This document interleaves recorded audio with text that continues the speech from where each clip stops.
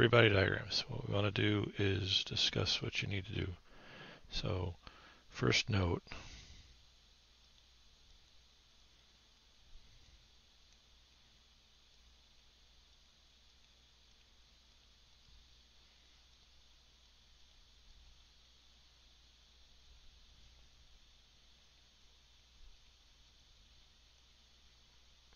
okay, so we're going to figure out where all the forces are, and then we're going to use them to identify all the parts and pieces of the problem.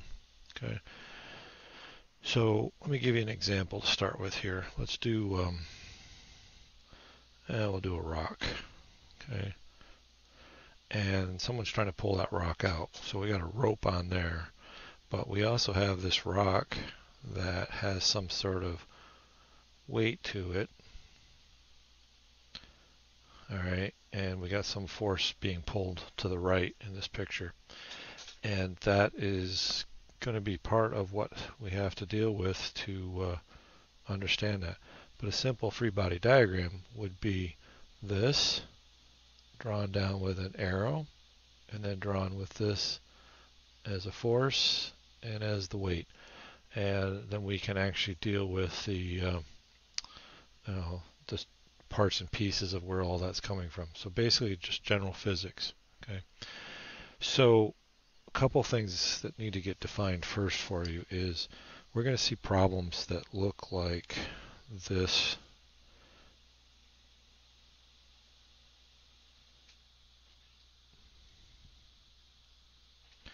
And there's going to be a member that comes down like this and comes up, and I'm going to cut that off there. But we're going to have forces on this. If I put a force here, let's draw that a little nicer. If I put a little force there, then we're going to have parts and pieces acting down here on this one. And what we're going to wind up with is this is our interest point, and it's going to be that. And we're going to have a force. No, I'm sorry. I want to do that a little differently, because if I do that with that, we're going to wind up with a moment. I don't want to get to a moment yet. Let's do this. If I put and I apply a force to the center of that, there we go. Okay, and we got some angle theta with this. What I'm really interested in is not the box. I'm interested in what that force is doing at that point.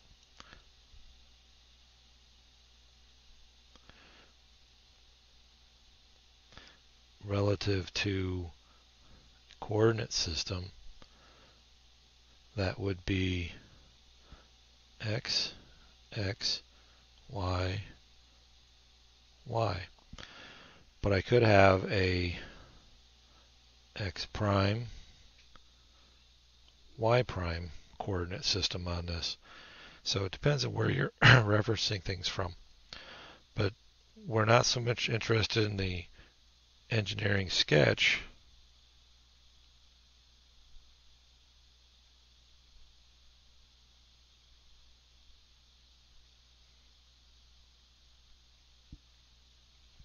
as we are the free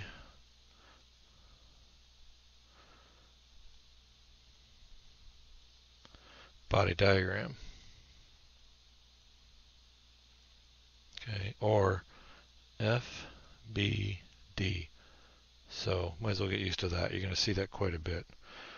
So literally it's knowing where that force is going and what it's doing and how it breaks down. So if I take this into that little point right there, we're going to get a force in the x direction.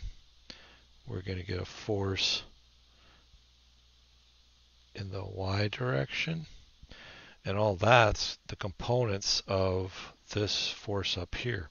So if I take the original force and I put it there, then we're going to see the components working on that part, and we'll be able to do that. So the ones we're really kind of interested at this point would have been this one and this one to help with the statics problem. Okay, so that's simple things about what a free body diagram is. Now, let's put some rules down here. So, procedures.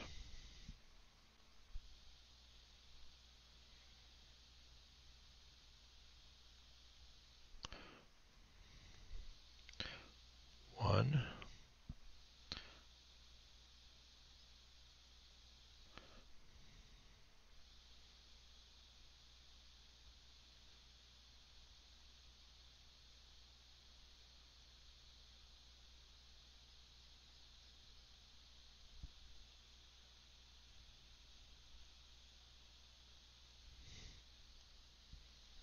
in this case, I'm going to do it with what I was going to do earlier.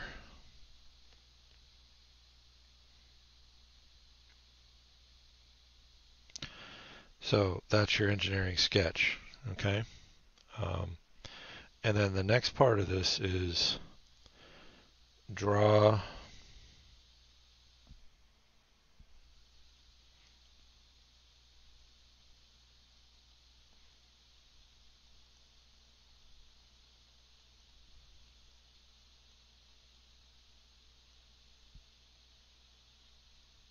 the point of interest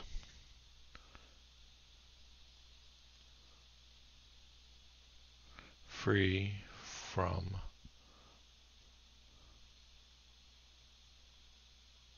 other surfaces. Okay, so my point of interest in this one would be that little pin right there. That's what I want to see what's being worked on. Okay, so that would just be that. Okay, and then 3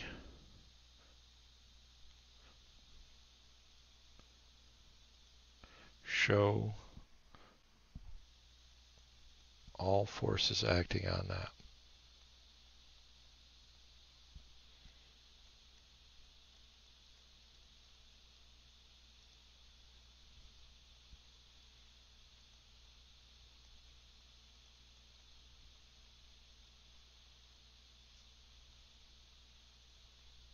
So in this case, I'm going to be looking at a force here, F of x, and a force here, F of y.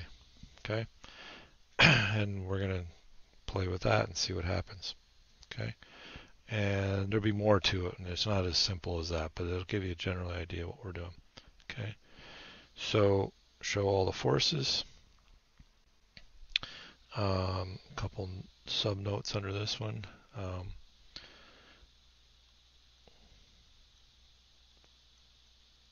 Label forces.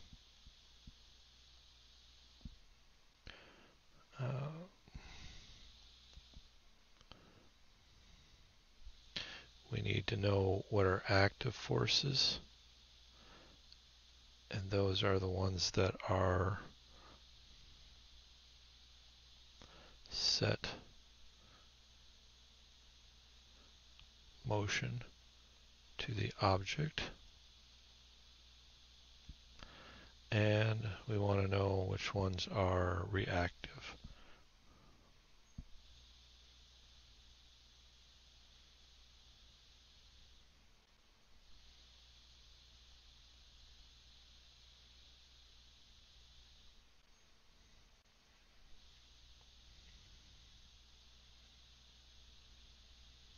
Actually, keep consistent here, reactive.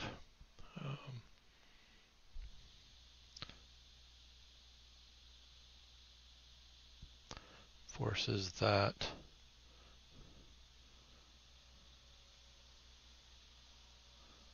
are caused by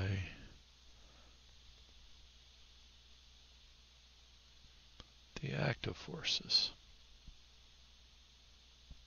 Okay, so for this one, if I was to draw a reactive force, knowing those two go there, it would be something like this. Okay, those two forces F and Y are going to push on that point, and it's going to cause this thing to move in that direction. And we'll go through all that stuff to sort out the how to find the reactions and that sort of stuff. But generally that's what we're up to. And I guess it's not so much a note, but I'm going to put it in here, is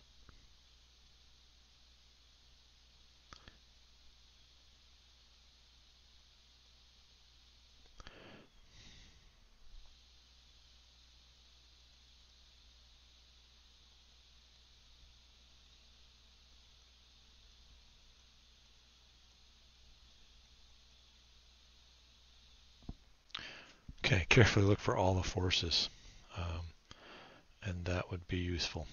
Okay. Let's see, what do I want to do now? Let's do it this way. Let's do a car, and this will not be the prettiest car you ever saw, but let's do a car, like so, and it's going to be stuck in the mud, and we're going to label this as the x-axis, and we're going to label this as the y-axis. Okay. I'm interested in this point right there, and I can have a force that goes this way,